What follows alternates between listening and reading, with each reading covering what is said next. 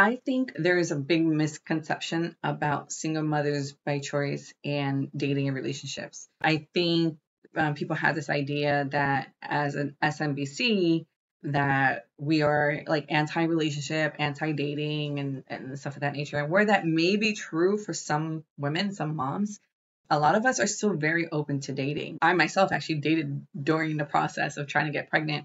I was very honest with the person about my journey, and they already had kids, so they weren't trying to have any more. So we kind of knew where we stood, and we just, had fun or whatever. But, I'm definitely not anti-marriage or anti-dating. I can't say at this very moment with a 4-month-old that I'm thinking about dating. And that could be because I haven't really met anyone I'm remotely interested in.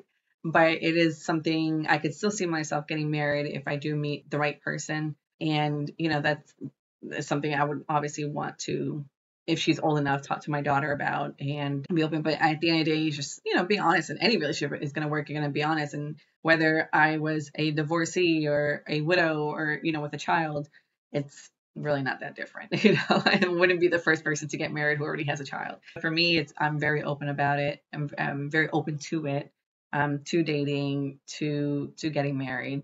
I don't know, maybe when I start dating, if okay with whoever I'm dating, my partner, I will let you guys know. I tend to be very private about my dating, so don't hold your breath. But definitely I'm open to it. I'm not closed off to dating, but right now my priority is my daughter, and I feel fulfilled. I'm very careful with my words when I say I'm open to dating, as opposed to I really want to date, or I'm like out there dating, or feel like there's something missing.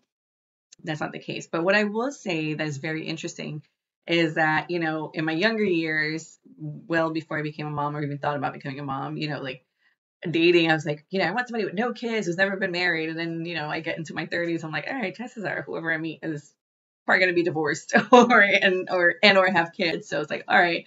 And now as a single mom by choice, for me, I think I'd prefer somebody who already has kids, because I think someone who has kids will better